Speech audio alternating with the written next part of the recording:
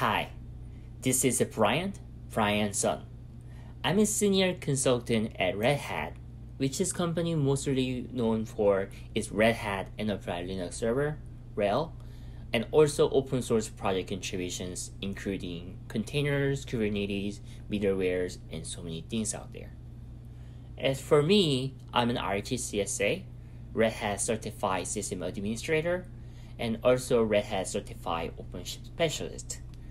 I also regularly write for opensource.com, Red Hat Developer Blog, and also Red Hat Blog and a number of other things. In this video, we are going to see about Virt Tools, Virtualization Tools. It consists of 6 different open source tools: KVM, QEMU, Libvirt, Libguestfs, Vert Manager, and Libosinfo. This is all collection of tools, open source virtualization tools, to put together by open source contributors around the world to make the virtualization a world a better place.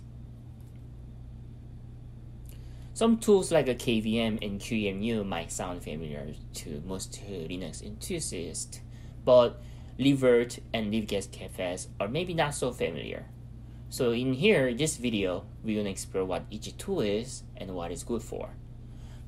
But before getting started, it might be good ideas to explore and learn about some vocabularies and terms. So let's go and do that first.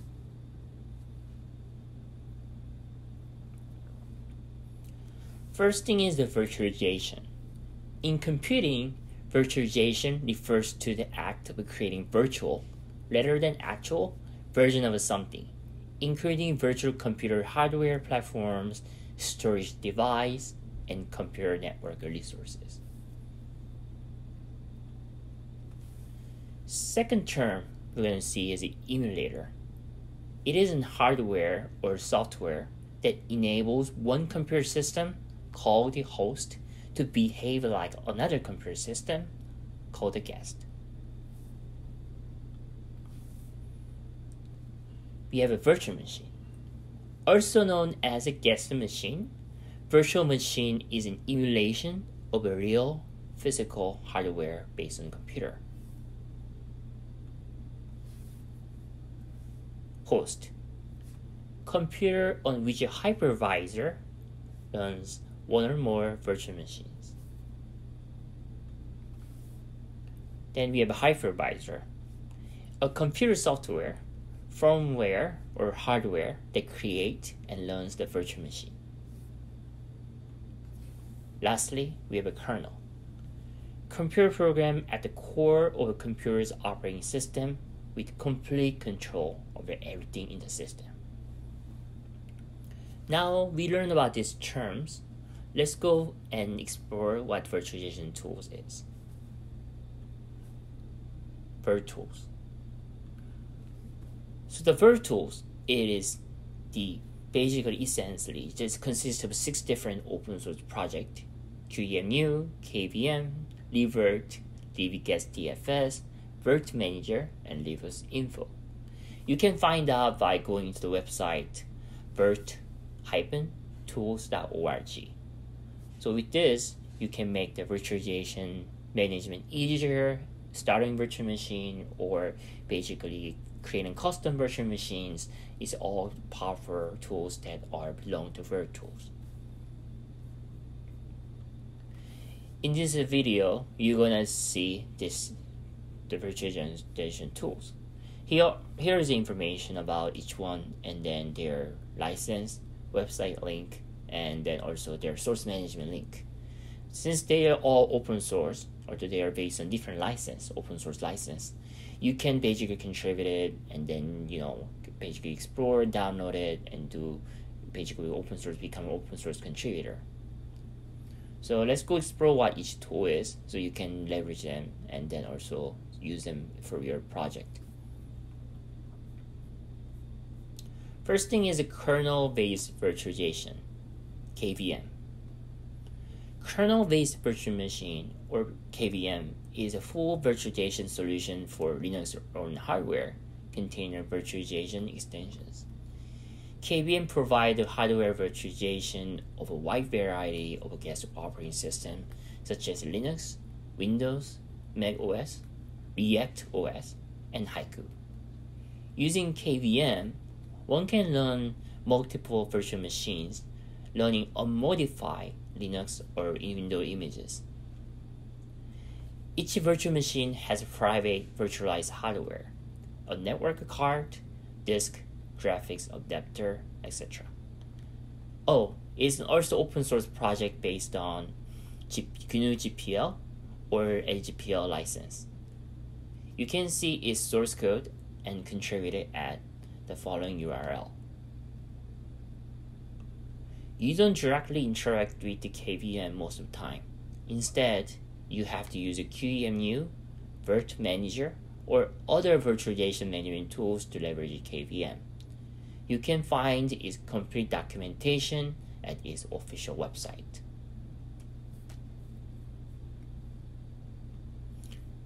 Second tool we're going to look at is QEMU, which is a short acronym for Quick Emulator.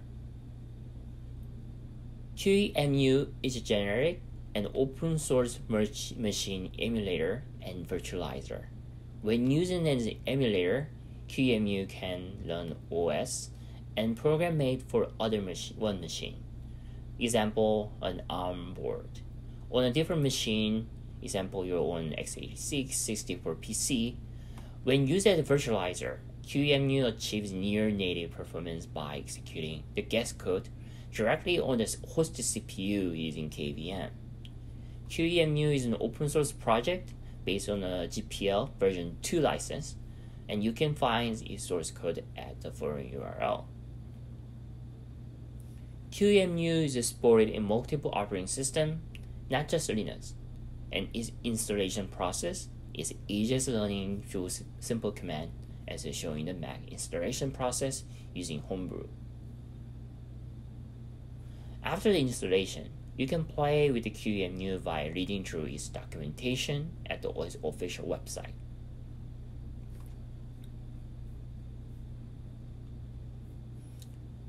Third tool we're going to look at is Libvirt.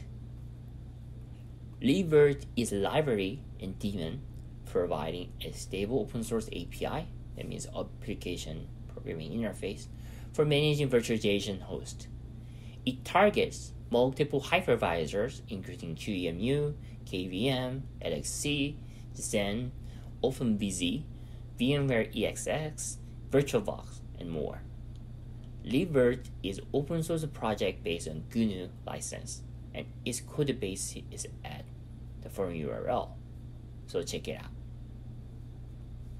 Another interesting thing about Libert is that it's a QVirt, which is an open source project that lets you create and to manage virtual machines inside the Kubernetes platform, largely utilize Libert. As I've been playing with the QVirt quite a bit recently, I will cover a blog about QVirt project probably next time. Libert is definitely an interesting project to explore, and you can find a plethora of information from its official website at the following URL.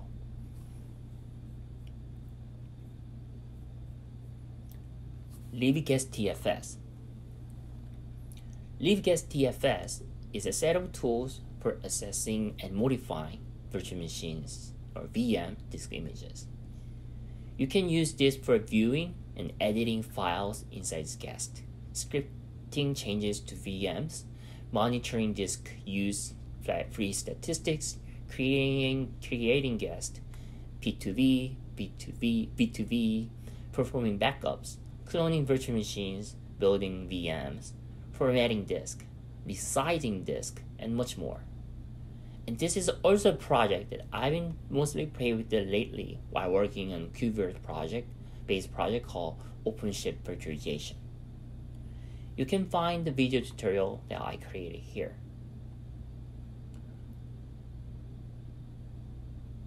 Libguestfs is an open source project based on an LGPL GPL license, and you can openly contribute to its source code located at the following URL. And its official website has extensive documentation specifying each command for usage. Libguestfs official website at libguestfs.org.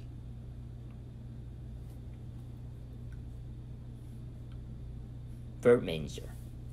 Vert Manager is a desktop user interface for managing virtual machines through Libvirt. It primarily targets KVM VMs, but also manages Xen and LXC. It also includes a command line provisioning tool, Virt install.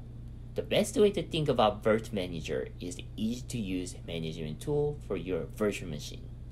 With Vert Manager, for example, you can run a Microsoft Windows environment through you are currently running a Linux as your workstation, or vice versa. Vert Manager is open source project with GPL version 2 license, and its open source code is available at GitHub. Unfortunately, at the moment, Vert Manager is only available for Linux platform, and you can find its documentation at the following URL.